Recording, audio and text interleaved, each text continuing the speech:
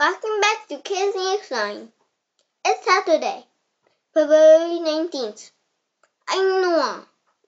Japan announced it will ease its COVID-19 border controls by increasing the number of people allowed to enter the country each day.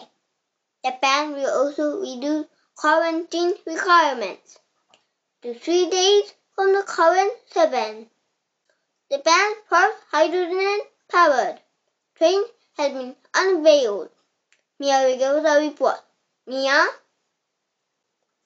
Hi, I'm Mia. East Japan Railway has unveiled the country's first hydrogen-powered train. The firm hopes to replace its diesel models with the new design, which emits no CO2.